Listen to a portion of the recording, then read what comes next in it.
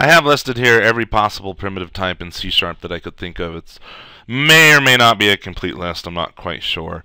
On the left is what you'll see as the shorthand, what we usually type, and on the right is what the compiler actually replaces the shorthand with. There is nothing stopping us from doing what the compiler is doing. We could certainly copy this and paste this over here, and it is identical to what I just pasted over. Saying uint is the exact same as saying system.uint32, because the compiler literally just replaces uint with system.uint32. And it's critical that the system dot is in here because it's not assumed that you have a using system at the top of the file.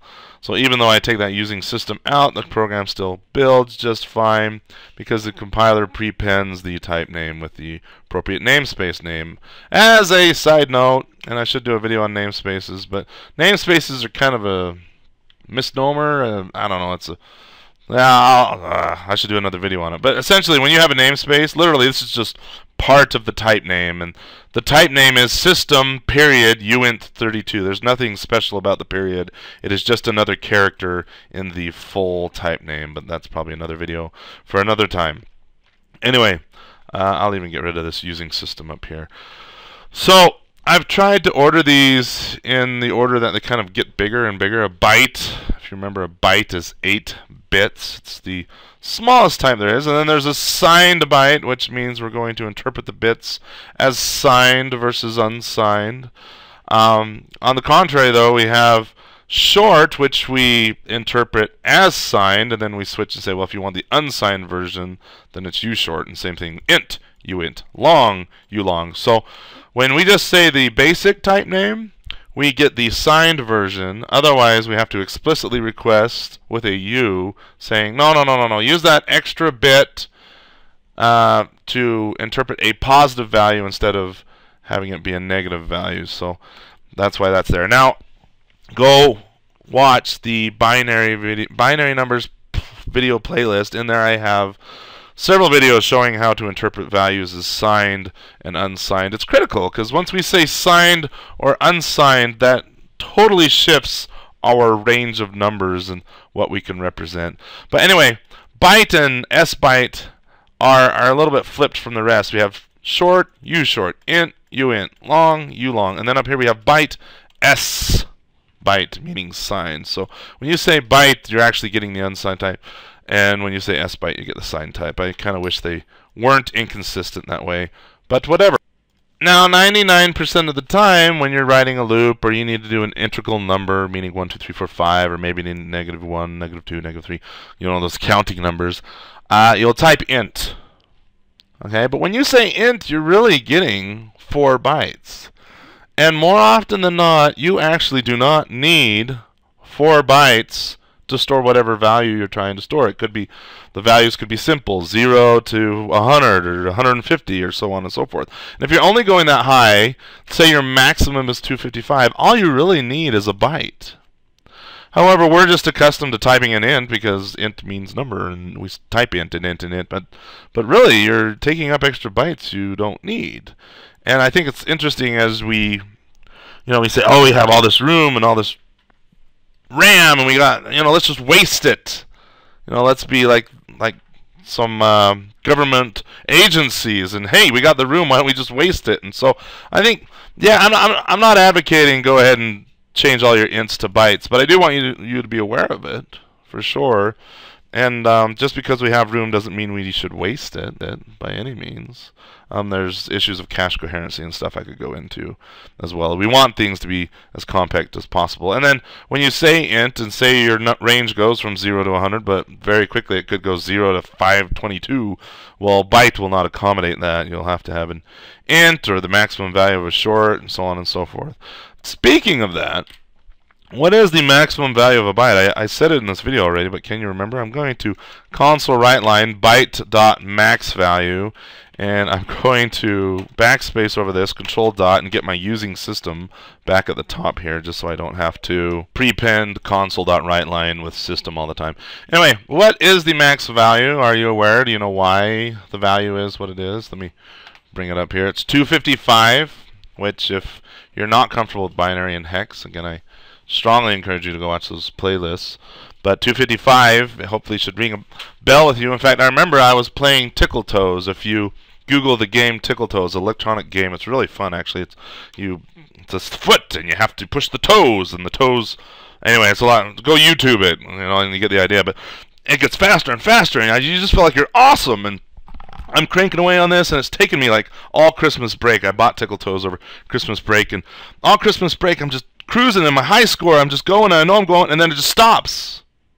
I didn't mess up. The game just stopped. And it said, you got 255 tickles. And I'm like, really? I could have gone further. You used a byte to store the value? That's all you guys did? For real? Oh, it was so frustrating. Anyway. Let me bring up the Windows calculator here. View, programmer. Let me get my drawing tool up. And just a refresher. Here is the first 32 bits. Here's the second 32 bits. Thus, the largest number I can store with this calculator is 64 bits. When you say byte, however, this is the most amount of bits that you get, these 4, and the highest I can go, the highest value I can go in here is all of these digits set to their maximum value. Well, it just so turns out that the maximum value we can count to in binary is 1. So I'm going to click on binary, which means I only get a 0 and a 1. I'm going to go 1, 1, 1, 1, 1, 1, 1. See these fill up? 1. So all these bits are filled up. That is 1 byte busted into 2 groups of 4, which make a nibble. I'll go view, scientific. For real? I just messed that up. Let me go back to programmer. 1, 1, 1, 1, 1, 1, 1, 1.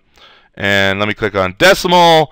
Oh, look at that. The highest value we can store with a byte is 255. Hence, byte.max value is 255. Well, what's the min value of a byte? Well, that would be everything cleared out, like so. So that would be a 0. Let me just prove it to you. Byte.min value, Control F5. It's 0. All right, well, let's look at sbyte here. All right, if I say console write line sbyte dot max value, and then Control L, Control VV, and let me do the min value here. What will print? Any idea? All right, if you're comfortable with signed values and unsigned values, hopefully you can figure this out. But it's still 8 bits. What's the maximum signed value we can store with the signed byte? With the byte, sorry. What's the maximum signed value we can store with the byte? Then what's the minimum signed value? And signed means negative or positive. Okay, what's the minimum signed value? Pause the video and work that out. Okay, let me run this program, and here we go. 127 and negative 128. Again, go watch my binary sign videos in the binary playlist to understand where these values are coming from. But if you notice, let me bring up the calculator again, and I'm going to say 255. I'm in decimal, right? 255 divided by 2. Oh, look, it's 127. Okay, so it's like we shifted half of the range of a byte down into the negative zone, and it landed at negative 128. Anyway, so the range, let me draw something here. Here's a number line. All right, here is 0. Okay, and here's 1, 2, 3, 4, 5, 6, 7, 8, 9, 10, all the way up to 1. Or no, let's do 255. All right, 255. And then right here is 127. Okay, and then right about here is negative 128.